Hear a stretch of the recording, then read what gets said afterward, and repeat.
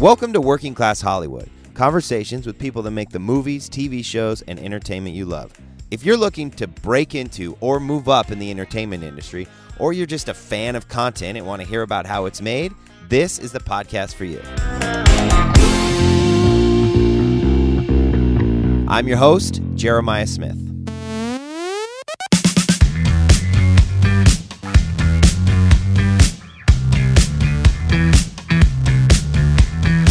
We've all been there. We've all sat in a movie theater and witnessed some sort of magic that moved us to see the world differently or inspire us to do something or think about something in a different way. And when you can really dial that into a sound mix, that's special. That's when you know, okay, this has the ability to affect someone. My guest today is Ric Schnupp. Ric is a supervising sound editor and re-recording mixer with the Soundtrack Group in New York City. Ric has worked on way too many TV shows and movies for me to name, but one of his bigger, more recent credits is Free Solo, the documentary that won the Academy Award just this past year. Ric has done every job in the sound industry, starting out as an intern, going into ADR, and then Foley, then editing and mixing. And probably the most exciting thing about my interview with Ric is that he finally explained the difference to me between what it means to be a sound editor versus a sound mixer. So when you watch the Oscars and they have those two sound categories for mixing and editing, I never knew what the difference was, but now I do, thanks to Ric. Ric is a super smart guy. He's very nice. He gives some great advice to anyone that's interested in working in the sound side of the industry. So I hope you enjoy my interview with Ric Schnupp. All right, I am here with Ric Schnupp, supervising sound editor and re-recording mixer. Ric, thank you so much for talking to me. Thank you. And good to be here. Where are we? We're Skyping, and this is actually my first Skype interview for this podcast. So hopefully it comes together nicely. So where are you located? Where am I Skyping you from? Soundtrack New York in New York City. Soundtrack New York. Oh, is that the name of the company? Yeah, that's the studio that I work for. For a second, I thought it was just like cool that you lived in a town called Soundtrack and happened to work in audio. All the audio guys should get together and start their own town. That'd be really sweet. So I got in touch with Ric because a girl that I work with, Taryn Benesta, you and Taryn went to college together. Is that right? Yeah, Emerson College in Boston. Emerson in Boston. Cool. Well, that leads me nicely into my always first question I ask everybody. So where are you from and how did you get into, I guess not Los Angeles, how did you end up in New York? Like, what was your journey? Yeah. It's kind of a crazy journey. I was born in Pittsburgh, PA. And then my wife is from Pittsburgh. High school. Oh, really? Yeah. We go back and visit all the time. Went to high school in Morristown in Jersey. And in my high school, there was a radio station. And I kind of just wandered in one day and said, what does the board do? And what does the tape machine do? And learned all of that. And then I went to Emerson because Emerson has a big radio program. So it kind of felt like that was the right next step if I wanted to keep going in radio. So that was your main interest at the time. You were into radio. Yeah, exactly. Yeah. Gotcha. Like talk radio or like disc jockey? Like what was your what was it was a little bit of everything. I learned how to mix and do bumpers and promos and sweepers, all that flashy stuff that you hear in between songs. So that was probably my main interest. Gotcha. And then I kind of realized at some point during college that I was only in radio because I liked music, and I got into engineering and mixing music. And we had a fantastic live mix program at the radio station. Bands would come in and play for, I think, a half an hour, and you had to mic them up and mix them live during their little mini show and make them sound good, So that was a kind of like a learn on the fly firestorm of, knowledge for each band that came in. Nice. And from there, I kind of started to get into film mixing, and I went to one of my professors and I said, I feel like I should go to New York if I want to do this for a living. And he said, well, I happen to know somebody who owns a studio in New York. You should give him a call. So I called and I emailed and I called and I emailed and didn't get anything back. And I think it was probably a month or two that I've been trying to reach out to John. He's one of the owners here. And so I just put on my suit and got on the Chinatown bus, $15, came down to New York, walked in and asked for him. I went right up to the front desk and I said, is John here? And he was standing right behind me.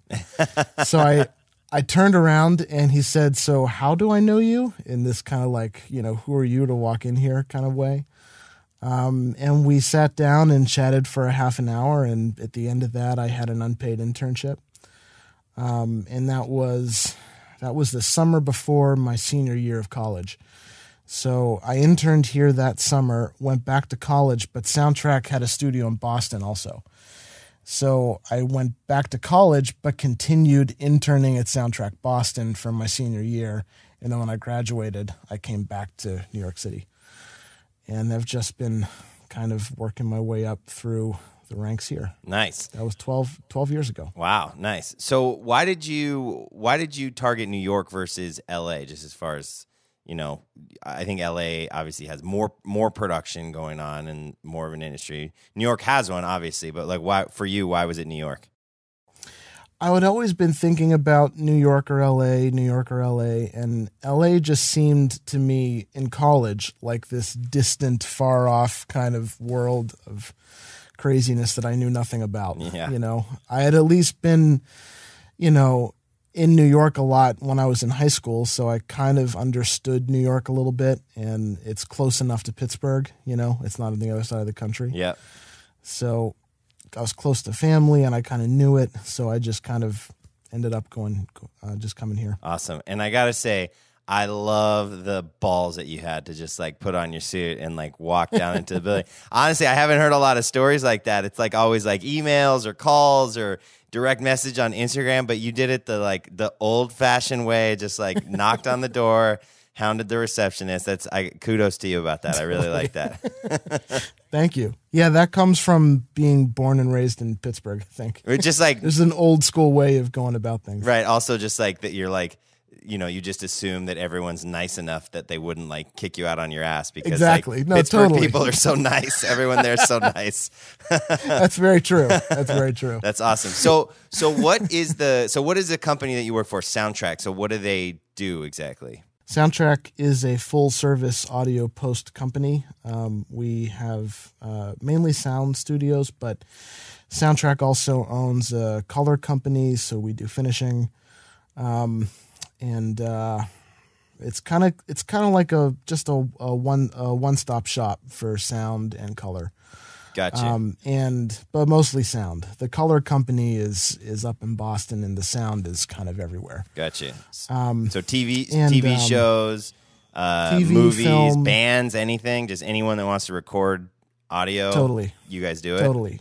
They've kind of been, I guess, like a changing, shifting company in the New York scene for many years. Soundtrack started just doing music library work, just licensing songs, and then they grew into being a jingle house and a music studio.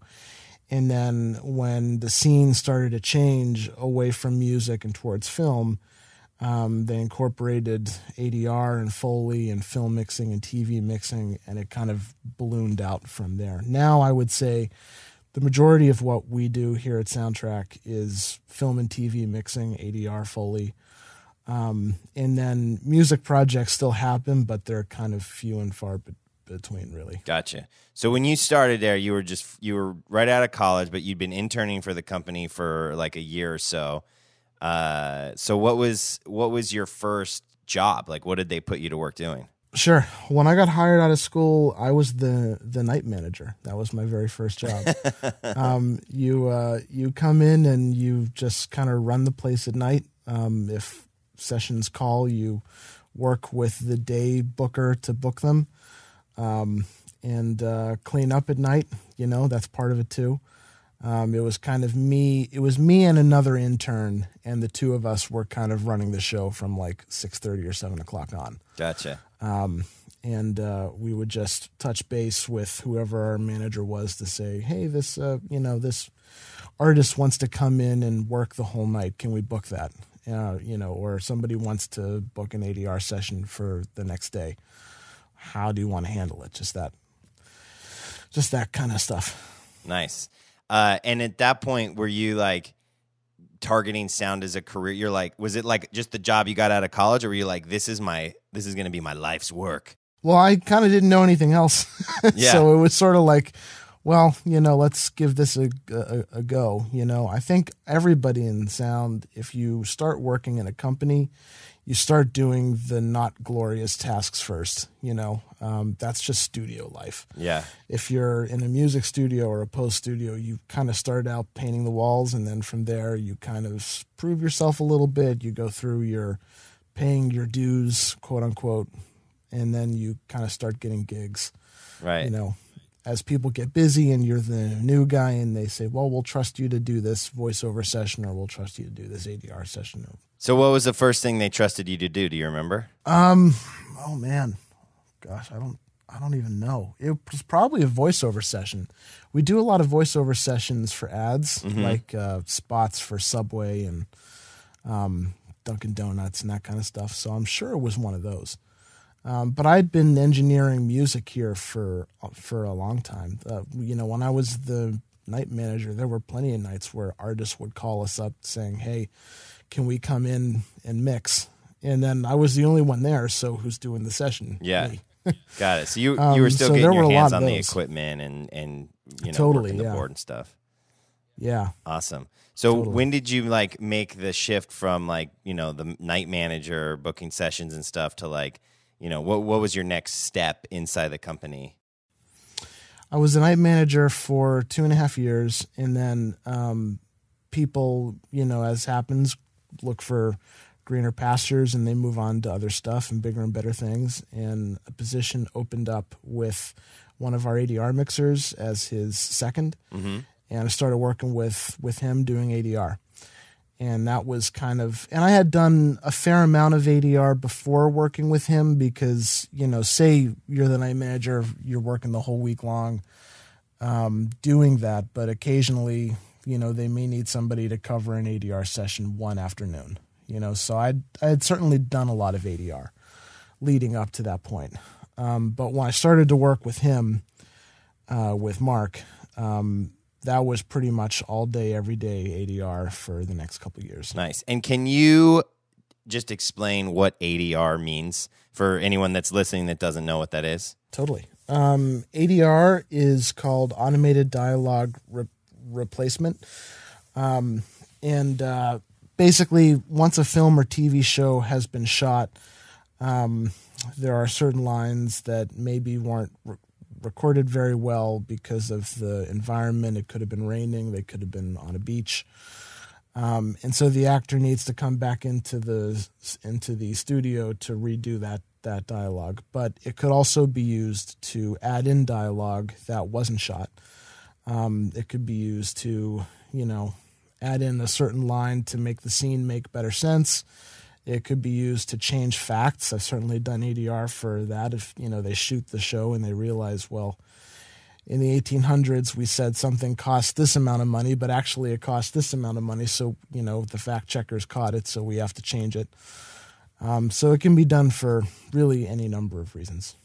And how many days of ADR typically would an hour-long TV show do or a big movie do? Well, it kind of depends on a lot of things. It depends on whether the director and the producers are really open to ADR and want to do it. There's a lot of films that I've done now as a sound supervisor that I've gone in and they've said, we're not doing any ADR. But then some people love it, and some people want to make the performances better. So, the film that I just finished had, I think, 200 to 300 lines, which is about 3-ish weeks worth of ADR. Oh, wow. Which can be pretty heavy. That's on the heavier side. But there's other things that I've done that'll be, 100 lines or 50 lines. Yeah. A lot of the television shows, if it's like an HBO show, premium cable, they tend to put a little more budget into the ADR category, so that can be, as many as 50, 60 lines. Nice. Now, so what are you actually doing during these ADR sessions? Like, what's your job from kind of beginning to end? So when I was working with Mark, I was the Pro Tools operator, and to any sound person, they know Pro Tools is, that's your operating system. Yeah. That's your actual DAW, your DAW. So you start off by importing, the QuickTime picture and the audio guides from the production, and they also send you cue sheets. And you take the cue sheets, and the cue sheets have all the actors' lines, and you program those cues into Pro Tools, test them out, you make sure everything's working, and then the session starts. And while the session's running, my job is really to manage all the takes that the actor or actress does. So, if they do 5 or 6 takes, I have them all listed there, and when somebody says, I want to hear take 5, I cut that in, kind of sync it up a little bit, so Mark can play it back and everybody can hear that take. Nice. And it's a big editing job because, somebody could go through and rattle off wild lines. They could go through and, without stopping, they could do 5 or 6 takes just in a row. And you have to kind of manage that when they say, okay, I want to hear the first, third, and fourth. You've got to kind of move quickly. Yeah. And so it's more of a speed job. Is the actor there in just like a vocal booth, like watching playback of the film and just like speaking as they, as their line comes up in the movie? Is that kind of how it works? Totally, yeah. We basically what we do is we have a cue beeps system where the actor or actress sits there with their copy, and they're watching the film go, and we have synchronized cue beeps right prior to the line. So you'll hear beep, beep, beep, and then the line starts. So that's kind of our cueing process to get them in. Gotcha. So you were this guy's second or his assistant for like 2 years?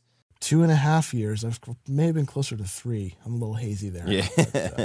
But, and then what happened after that? Well, kind of the same thing that always happens. Someone else leaves, and then you kind of start looking into other stuff that you can do to keep yourself busy. And all of it is kind of fluid. It's not a rigid sort of, you're doing this job and only this job, and then this job and only that job. There's a lot of fluidity to working here. Okay. If that makes any sense. You wear a lot of hats. Exactly. And kind of while I was transitioning out of ADR, I was doing a lot of Foley. And Foley was lots of fun. Very, very different. Totally different vibe. Foley is basically you're shooting the sound of the actor or actresses, their cloth movements and footsteps and any cups, chairs, little sounds that they would interact with. And we would do, a couple days per episode. I did a couple seasons of Royal Pains, so we would do the first day for an episode of Royal Pains would be just footsteps. The second day would be just props. And then we would do films too. And for a film, you would have hopefully a full week, but sometimes it was only like 3 or 4 days. And we would do it the same way. We would start off just doing footsteps for a couple days and then props for a couple days. So you're watching the movie and you're like just stepping your feet like in time with like the actor's feet? Like, so does that mean you like have a bunch of different types of shoes in the soundstage? Like, There's a whole lot of shoes. Yeah. Are you traipsing around in high heels to like get the footsteps of the women too? The Foley artist is. I'm the engineer. Ah, gotcha. So there's someone there that's actually making the sounds. You were there just recording the sounds. Totally. Yeah, it's a 2-man job. I was the Foley engineer, Foley mixer. And then our Foley artists, we've had a number of different Foley artists. But the Foley artist I was working with at that time, Leslie, is in the room watching everything, and I'm watching everything too, but I'm in the booth. And I have all the cues, kind of like during ADR where you have a cue sheet. When you're the Foley mixer, you have the same thing. You have a Pro Tools session with cues for all the different sounds that the show needs, and the cues will say the character name, what kind of shoe they're wearing, what kind of surface they're walking on. So it could say, Dan in sneakers on snow, or Pete in high heels on concrete. Yeah. And so you just call the cue out to your Foley artist. They wrangle everything together and go. And it's very fast-paced operation. You can have almost 1,000 cues in one episode of television. Wow. And it all depends, really. We would always shoot for like 300 to 400 cues in one day. So, certain things you kind of fly through, like hand moves, if it's like a hand pat on your like cloth movement, that kind of stuff flies. That's pretty quick. Right. Footsteps are pretty quick too. But if it's like, someone knocked over a jar of M&Ms and the lid fell on a chair and the chair moved and then it rolled on the floor, it's like all that stuff gets very complicated, and that takes a little bit more time and patience. Yeah. God, it's so crazy to me that that just feels like such an old school way of doing things. Like I imagine guys in like the 30s with like suits and like newsboy caps, like running around a stage making sound effects. But like that's still how we make TV and movies today. Without suits, but yeah. Yeah, now everyone's just wearing like t-shirts and cargo shorts probably. Exactly, yeah. You don't have to worry about dressing up for a fancy actor or actress, so you can wear whatever you want. It's typically two dudes in a hot, sweaty room just making sounds. Just making sounds. Yeah. That's awesome. So you did that for another couple years as the Foley engineer. Yeah. What are some of the movies and TV shows you did that for? Can you name? Because I looked you up on IMDb and there's just like so many. Yeah, it got a little crazy. Royal Pains was the first one, and I think I filled in a little bit on Quantico, which was another show. There were a lot of films. They were all indies. There's a film called Shelter, Paul Bettany's first film as a director. Mm-hmm. I'd have to look at IMDb to remember all the movies that you've worked on. That I did Foley for, because that is also kind of in the rearview mirror. But I would have to look it up. So now you've done ADR, then you were the Foley engineer, but then you've moved on again, right? Yeah. So what's next? Now at this point, the next step up is kind of focusing on sound editing, and sound editing is a pretty intense job in the sound field. It's probably the second most after mixing. Basically, as a sound editor, you're focused on one of any fields. You're focused on either dialogue or sound effects or Foley or ADR. And the easy way into doing this was, while I was a Foley mixer, I would start taking on jobs as Foley editor, because after the two of us have shot all of those sounds, someone's got to go and sync it up perfectly, because our sync isn't 100% perfect. And I started taking on jobs doing Foley editing and dialogue editing, which is kind of how you start. Those are the two easier ones. And then, you don't screw those up, and eventually you get offered sound effects editing jobs, which is a much higher area. It's a lot more creative, where Foley and dialogue is kind of either... I don't want to say it's not a creative field, but it's sort of right or wrong. Right. It either matches what's on screen or doesn't. Exactly. Gotcha. Yeah. There's not really too much of a creative edge in it, but with sound effects, it's like, do you want the laser gun to go pew pew, or like like you get to make decisions? Yeah. You're creating the world, really, so that that's a much bigger thing. You can use either of those laser sound effects I just did in one of the movies you're working on. I give you permission. That was pretty good. It was like halfway between Star Trek and Star Wars. Will you explain something to me really quickly? So anyone that's ever watched the Oscars knows that there's two main sound categories. There's best sound mixing and best sound editing. What the hell is the difference? I've never really quite understood what the difference between editing and mixing is. The sound editors bring all the ingredients to the table, and the sound mixer mixes them. Gotcha. So editing is like placement of within the timeline and matching sound to video and everything. And then what the actual sounds are. And then the mixer is going through and controlling the levels of all the tracks of audio, making sure that everything's heard and nothing's peaking and blowing out. And is that right? Did I get it right? Totally. Oh, no, that's exactly it. I am so much smarter after having talked to you. The sound mixer blends it all. And one of the big differences is when you're a sound editor, again, that's more of an isolating job. You're kind of on your own working in a dark room, making sound effects or putting stuff back in sync or cleaning up dialogue. When you're mixing, you're interfacing with the director face to face. And the director's saying, no, I don't want that. Right. Or I want it to be more like this. Or this is the vibe. That has got to be a warm sounding scene. This has to be a harsh sounding scene. So it's a totally different side of your brain. Gotcha. So which one were you doing after the Foley? Editing. Sound editing. So that's for the same types of projects though, for TV shows, movies. Totally. All that stuff. Mostly indie films, yeah. Mostly indie films. You guys kind of specialize in indie films? No, we do everything. Our most famous mixer here, Tom Fleischman, does all of Martin Scorsese's films. Nice.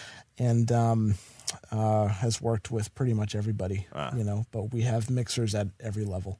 Gotcha. I saw on your IMDb that you did some work for Avengers: Age of Ultron, but uncredited. Yes. What does that mean? Yes. What's uncredited?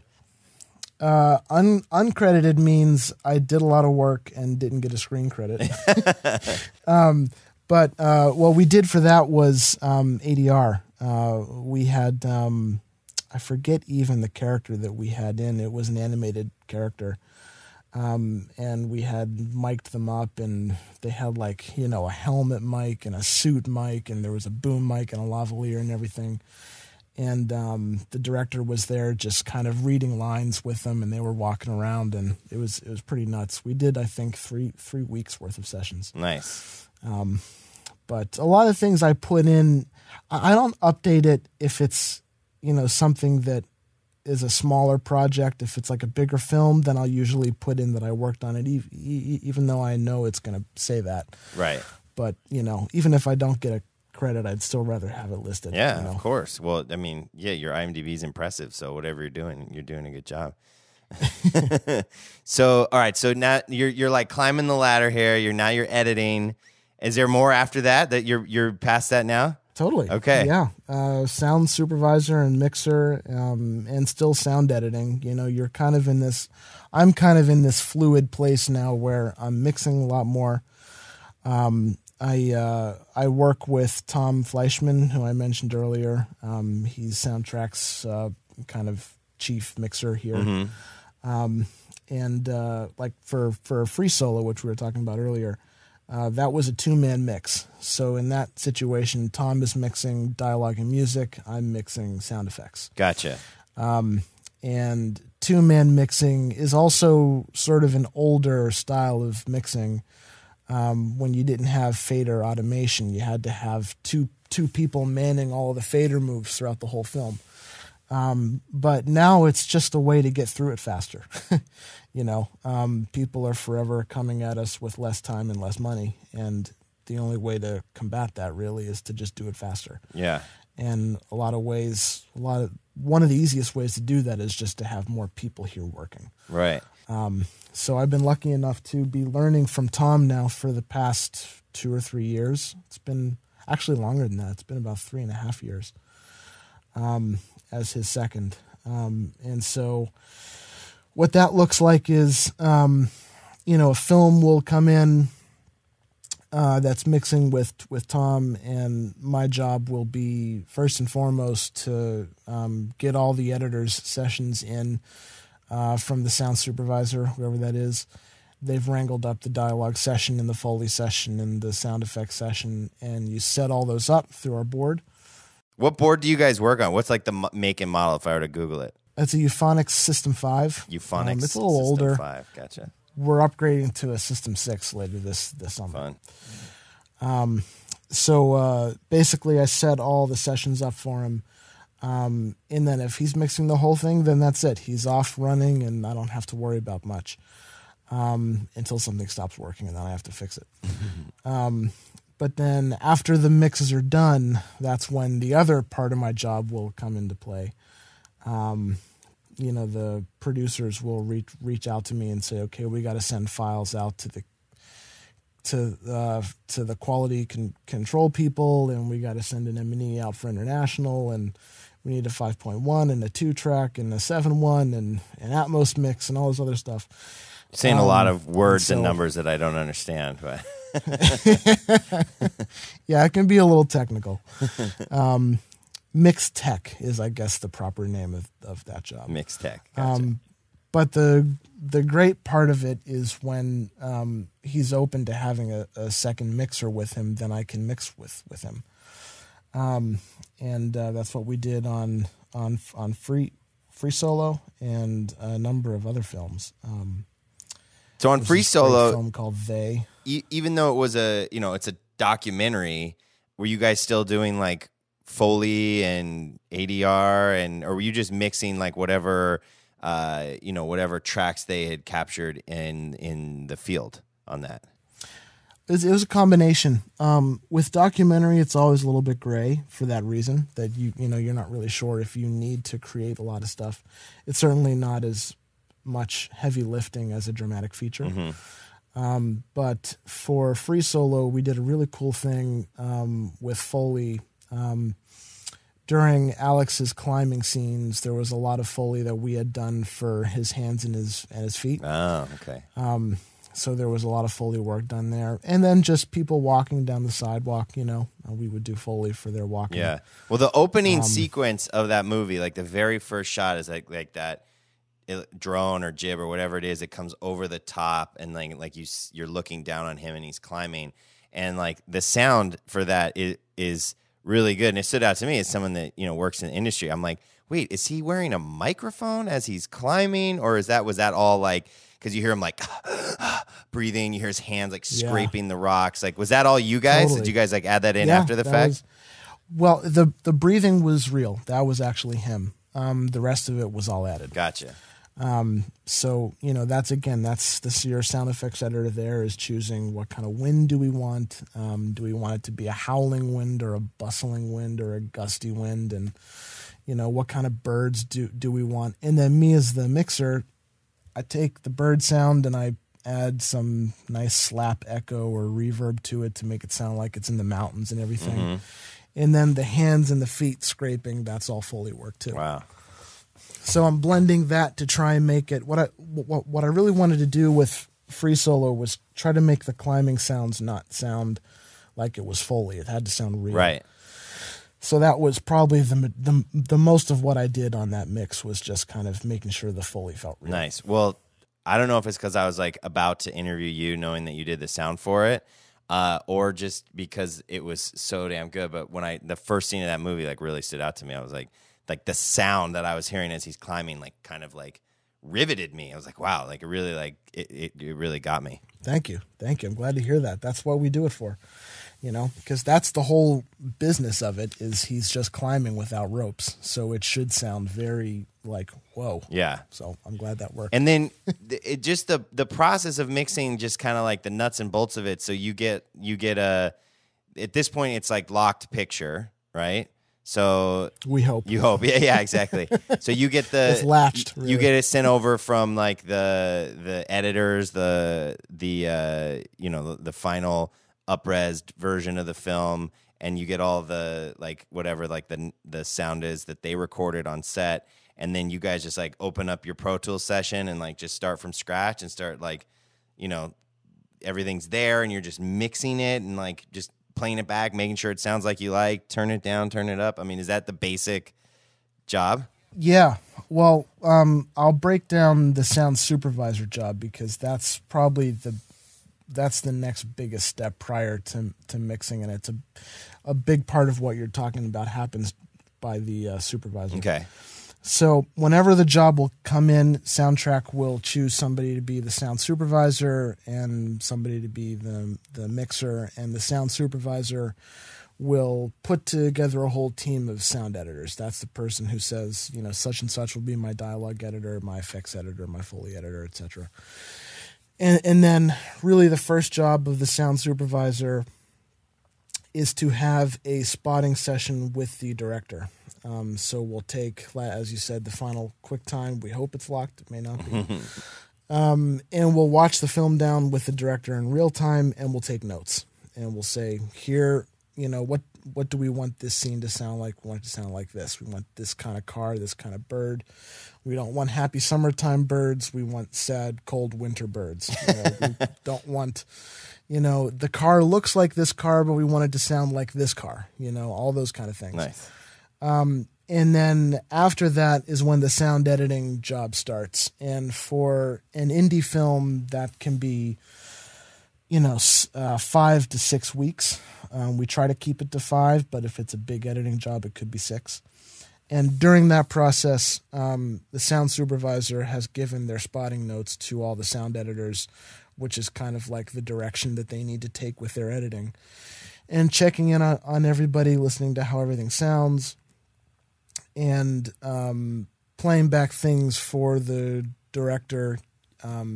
If there's like a design sequence, like, oh, we want to hear how this monster sounds, the director will come in and listen to that while it's being made and make sure they get the sound that the director wants. Do you guys do that too? You create sound effects like monsters? Totally. And yeah, that would be whoever's doing the sound design or the sound effects editing will be that person. And what do they what do they use to make that? Like if I were to say like, hey, I want this monster to sound like, you know, like robotic, but also like got some like alien, but also like some dinosaur, and like it's just like then like what do you even use to make that? Like software? Are you like recording things in mics? And yeah, there's a combination of a lot of different things.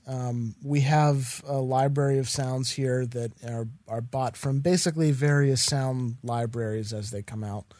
And we also go out and shoot stuff. If we think, well, it could, you know, the hinge on that door has a nice rumble to it. Let's get a recording of that. If I slow that down, that could sound like a thing, you know. And there's lots of plugins too that you can use to bend and contort and twist sounds to have a character that you want. There's a plugin I think called the Dehumanizer. I've never personally used it, but I know a lot of editor friends of mine have used it to make like monster alien vocal stuff. Wow, okay. But I tend to like to work with sounds that are in the libraries that we have and just kind of mess around with pitching them and slowing them down and warping them and, you know, doing all that fun creative stuff. Nice. As you're talking about the sound supervisor, it reminds me, I interviewed a gal named Jamie Vega Wheeler for this podcast, actually, and she's a post producer for scripted television. She was episode 18, if anyone wants to go back and listen to it. But yeah, so she did a lot of, it sounds similar to like what you're talking about, where she like coordinates all the different recording sessions and, you know, goes through it with the director and like, you know, then does like coordinates the Foley and this and that and that. So since you guys have a crossover. She was more TV though. Scripted TV. Cool. And so what's your favorite part about this job? Like what do you love about the sound industry? Probably just, you know, when you lock into a director with their vision and you're able to really tell the story in a way that they're hearing in their head, and you see an audience react to it and vibe with it. That's a really special thing, because we've all been there. We've all sat in a movie theater and witnessed some sort of magic that moved us to see the world differently, or inspire us to do something or think about something in a different way. And when you can really dial that into a sound mix, that's special. Yeah. That's when you know, okay, this has the ability to affect someone. Yeah. That's pretty cool. Yeah, that is cool. And the sound is so, I mean, it's such a big part of that immersive experience. And I think it's something that not a lot of people think about all the time, but they have there's YouTube videos of movies without sound effects, or you know what I mean? And you watch it and it's it's just so dry and boring, and it's it really does take the creative hard work of people like yourself to pull these stories together and make them so impactful. So that is a cool thing. If especially with horror films, if you just turn the sound off, you're not scared anymore. Yeah. It's all you see is some flashy, scary pictures, and you're not really scared. Yeah, exactly. The way the music hits you, and the way that little barely audible sound just scared you, that stuff is all sound. Yeah. Awesome. So what do you recommend for people that are interested in this industry, aside from, putting on a suit and driving to New York City and knocking on your door? What are some ways that people can, get involved in this? That can, what are some entry-level jobs? How could people get into this sound industry? Well, I would say, there's really two different tracks to getting into sound. There's the track that I took, which is work for a company and work your way up. Or there's the just go it on your own track, and both of those have their merits, and I don't think either one is better than the other. They each have their pros and cons. If you're going it on your own, then you kind of want to start at the beginning, which I would say is probably something like Craigslist. Look up jobs that are posted there. There will never ever be an end of people who want to hire you and not pay you. So start there. Working for free. Just say yes and learn from it. You get to meet whoever that person is. Maybe they go on and do something that actually has a budget, or if nothing else, you learn, oh, I don't want to do this for a living, or I do want to do this for a living, and I've learned this, so next time I'll do it better. Or next time, whatever. If you want to work for a studio, then I would just do the same thing that I did. Just go to places and walk in. Don't email them, because, God, the number of resumes and CVs that come in through email and just get put in a folder and never read again is just endless. I mean, we probably have hundreds at this point. Just walk in and say, hey, I'm here. I'm looking for an internship. Can I fill something out? Here's my CV. Here's a demo reel. Here's whatever. That impresses people. It's kind of old school and it's kind of funny, but it really makes a difference. It shows that you're willing to do something. Yeah. As opposed to just hire me. You know what I mean? Right. We went through the work to actually show up. That shows something. Yeah, we just had we brought this girl on who's trying to make a transition between industries. She has a career, but she wants to get into production, and so we met her and we hired her on for a couple days to work with us on Vanderpump Rules, the show that I work with Taryn on. And first of all, she crushed it, just was so hardworking, just really did a great job. And then the next day we come into the office and she had FedEx overnighted these handwritten thank you cards, and it was geez, this is no one ever does that. And it totally. and it, I will say, it made an impression, because we're we opened them and we're impressed by that, and then we were talking about her, and she'll probably get more work from us in the future, because she figured out a way to make an impression that wasn't just a blind email or whatever. So totally, yeah, the old school stuff works, really does. It really does.